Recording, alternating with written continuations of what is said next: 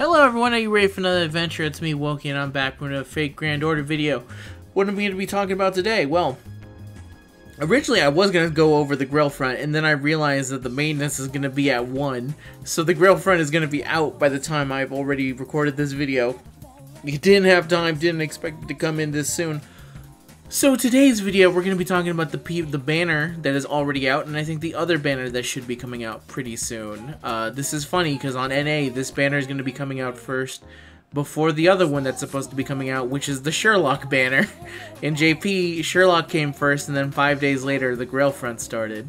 So that's going to be today's video. Let's go right into it. If you're curious about the grill front itself, the grill front is basically like you fight on a grid. It's typically solo battles. You need to have cleared Solomon to do it. The event should already be out, so if you're at Solomon, you should be able to do it. They made changes to it, but at this point, I may as well just actually record a video of me playing the grill front and deal with it that way. But the grill front is a different kind of event that apparently some people don't like. I remember hearing from a decent amount of people, because every time I bring up the grill front, they're like, I hate the grill front, and I think it's because people only build certain units for certain things. But either way, that's enough about that. Let's talk about the unit that's going to be coming with the grill front, because it's going to be Jinako, and then later on it's going to be BB Summer, so something to keep in mind. If you're wondering, hey yo, which one should I go for? But here you go, Jinako. I'm going to start with her, because she's the one that's going to be here today. Jinako, she is a moon cancer. She also goes by the name Great Statue God. She has 1 quick, 3 arts, 1 buster. 4 hits on the quick, 4 hits on buster, 4 hits on arts as well, and 5 hit on extra. Her first skill is the Prosperous Business A, charges party's MP gauge, increases party's attack for 3 turns, and then grants party 5 critical star regeneration buff every turn for 3 turns. 20% to NP, 20% to attack, and a cooldown of 6. Her second skill, which is the Severed Tusk B, 500% chance to draw attention to all enemies to self by 300% for 1 single turn. Reduces own damage taken by 1000 for 1 turn. Increases own attack for 3 turns. And then 30% attack on a cooldown of 5. And her third skill, which eventually gets a buff with her interlude, which I believe shows up during the Road to Lost Belt 7 campaign, should be coming up soon. So this is going to be upcoming. But right now, it grants 1 ally invincibility for 1 turn, increases MP generation rate for 1 turn, and then seal their skills for 1 turn, demerit. And the MP rate is 30%, and the cooldown is 5. Now, after the buff, it grants 1 ally's invincibility and the MP generation still, and then it also increases their MP damage for 3 turns, and then increases their damage against the lawful alignment for 3 turns, and then seal their skills for a single turn, demerit. MP rate is 30%. As well as the damage, the MP damage, and then the damage versus lawful is 50%, and the cooldown is 5. Magic Resistance A, her passive skills are Magic Resistance A, Writing A, and Divinity B. Her third skill, her third append skill is an Anti-Lancer attack damage aptitude. And then her Noble Phantasm is the Ganesh Impact. Very close to kind of Genshin Impact, now that I think about it. I don't remember when this... When did Jinako... Was Genshin Impact out? When... Obviously not on JP, but on NA did it? I don't know. Anyway, oh, Human Bullet, take it seriously from tomorrow. It's an anti-unit rank C Noble Phantasm, hits 3 times. Reduces all enemies' defense for 3 turns, by 30% for 3 turns. Deals damage to all enemies and then grants self-invincibility for the single turn. It's 450% damage at MP level 1, and if you get it all the way to MP level 5, it's 750%. It then recovers own HP. At charge level 1, it's 2000 HP healed, and then if you get it all the way to the final charge level, it's 6000, and that's Jinako. Jinako is a very interesting unit. She offers something very different. She's kind of like a support unit without actually being the typical, like, yo, Buster Arts doing this. She offers a little bit of support in terms of giving some NP gauge, giving some attack, giving some crit stars, giving the ability to give someone invincibility for the turn, and then if you want to give it to her, then that will increase her MP generation rate, and that will also help with some other stuff, because she does have 3 arts cards, so she can take advantage of it, and her NP is arts itself. She does an increase to damage for 3 turns, and then also if you fight lawful alignments, which is the bonus thing that they added, which is really nice, you'll do just a little bit more damage. So it makes her a very interesting kind of support unit, especially when she does get that buff, which is going to be sometime this year, which will give her bonus damage against lawful alignment foes. That means that she can be a funny pick against anyone who's lawful. The problem is that she's Moon Cancer, so that means typically Moon Cancers deal less damage, and they need a little bit more help making up for it, basically. So even though she is Arts, for example, and even though I think she's giving herself 30% NP rate, I think it might actually be a little bit tough to potentially try and loop with her. You probably would have to do double Castoria and then a third one there just to kind of help. I assume. I actually have Jinako, but I don't really use her for that purpose because I think she's actually better suited for a defensive kind of support in a challenge quest type scenario. The reason I also say that is because even though she's AoE, the thing she does do bonus damage against is Avengers, and you will never fight You'll never find. I don't think there's been a single node in the game so far that has been 3 Avengers that you grind for in an event. I don't think so anyway. So I don't think you should be looking at her for that reason. You should be looking for her of like, I'm gonna be fighting Avengers, and I want an interesting kind of unit to kind of do it. And I think she can definitely do that. It's kind of similar to how Summer BB has a whole bunch of crazy things to her kit to make up for the fact that she's not going to be dealing that much damage unless you are specifically hyper tuning her to deal that much damage. Like a friend of mine who has Summer BB, he's like, I think I asked him, how do you deal with your BB not doing enough damage? And he said, I got her to MP5. And you're like, okay, fair enough, I'll shut up. I guess that technically there is a way of doing that. So that's Jinako. I do think she's a very good unit. The thing is that she is not limited.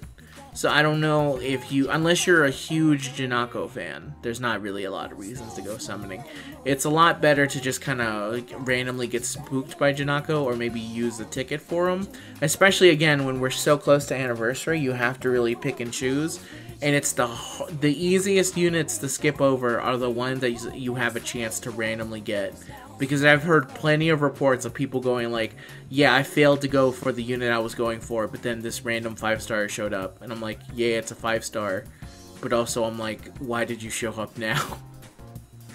Now is not the time to do it. They typically show up when you least suspect it and during the worst time for them to show up. But anyway, that's Jinako. And now to talk about the other unit that should be coming up pretty soon. I actually had already recorded a separate video talking about it, but I may as well make another one because I didn't expect them to also release Jinako at this time.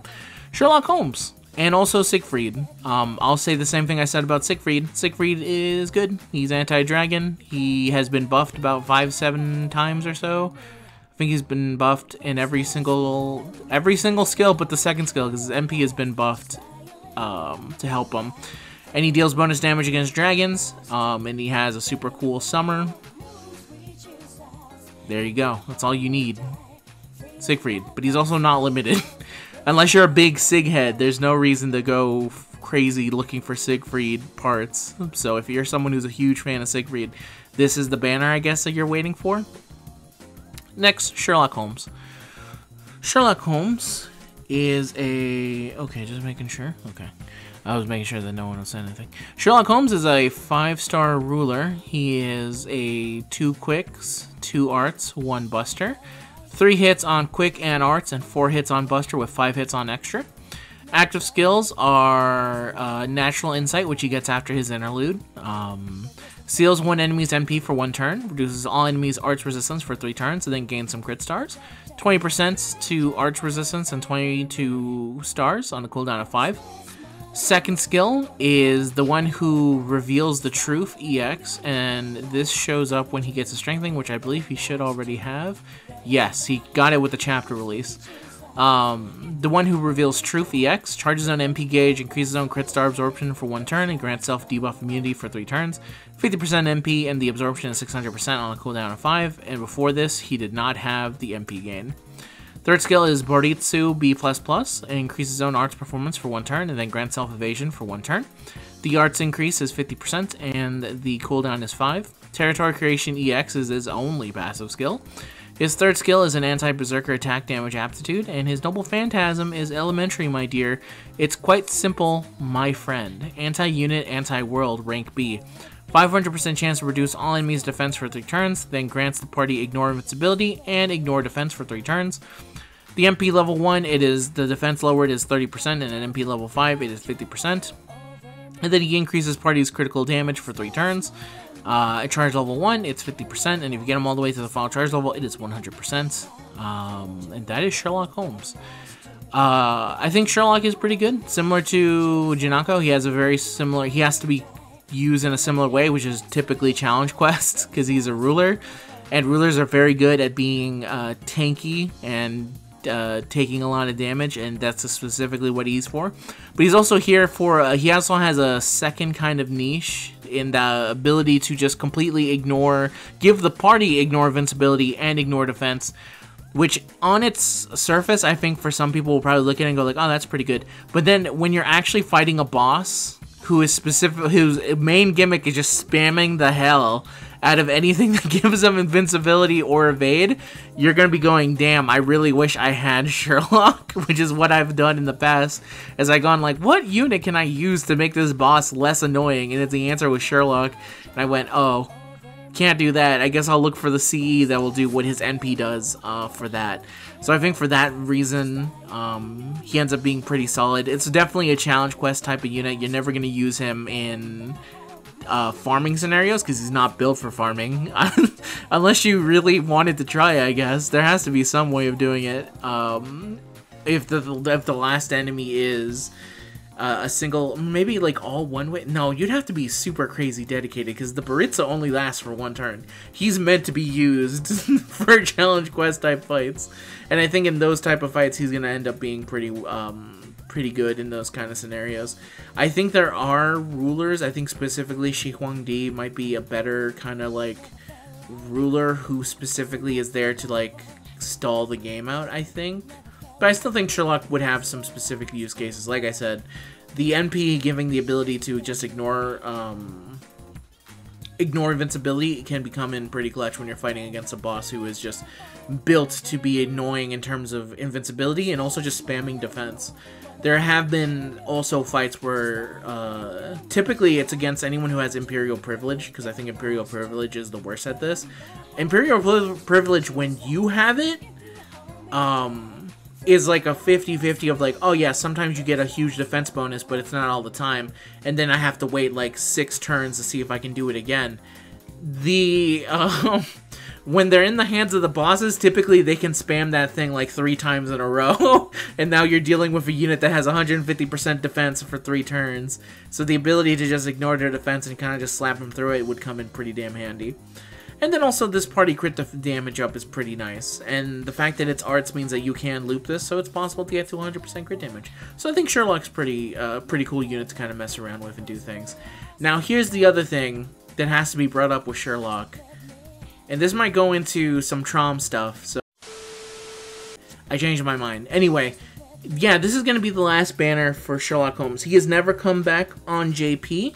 He has yet to come back. The last banner he came in was Trom, and since then he's only been featured on Lucky Bag summonings. So this might in fact be your last chance of getting Sherlock Holmes. I don't know when he's gonna come back on JP, and based off of some certain things of JP, I don't think he's gonna come back at any point. It doesn't look very likely. Typically when a unit goes 2+ years, there's a reason behind it. Either because they forgot the unit, at least nowadays. In the old days, it used to be like any random ass unit would like not come back for like 2+ years. Nowadays, I feel like it's more, there's a reason why they don't want to bring this unit back. That's all speculation on my part, anyway.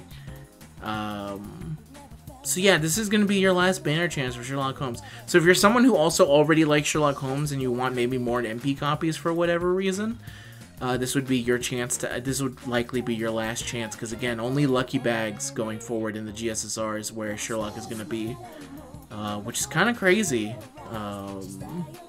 Something to definitely keep in mind. I really wish he didn't suddenly drop off the face of the earth right now. Because it's a terrible time. Anniversary is very, very close. Anniversary is like... Let me see. 1, 2, maybe close to a month, at least a month. 1, 2, 3, 4, 5, like a week and like 2 weeks in a couple days, I think. Like, it's really close by. You should really be saving. And so it makes it so that a lot of the units, if you're gonna pick them, you're either picking them because you need them, or you're picking them because you absolutely love them and you would like another chance at them. If any unit that I ever talk about going forward does not meet either of those criteria, do not summon. I cannot stress this enough. Please do not summon. We're so close to anniversary. And when anniversary comes to Gauntlet, there are 3 banners for summer. If you don't care about any of that, then I guess, yeah, go ahead, go crazy, go nuts. What am I going to do to stop you?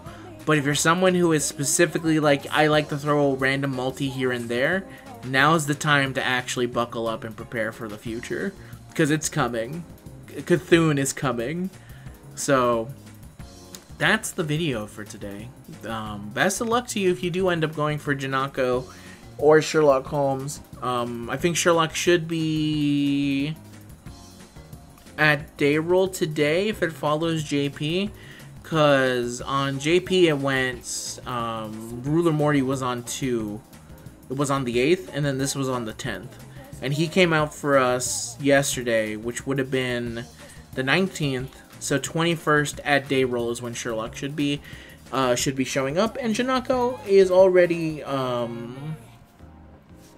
Jinako's already in the game. So best of luck to you guys. Continue on saving up for anniversary, and I'll see you guys in the next video. Probably going to be recording something with Grailfront, of trying to play the Grailfront with the new changed rules and everything. But that's it for now. I'll see you guys next time. Peace out!